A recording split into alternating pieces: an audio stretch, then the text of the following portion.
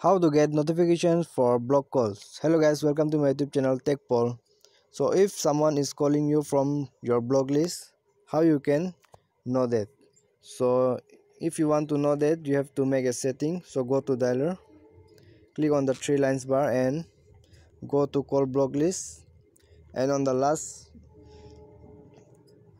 downside you'll see block notifications. So click on that and you have to choose all numbers, and if you choose all numbers then you will get notifications if someone is calling you from your block list.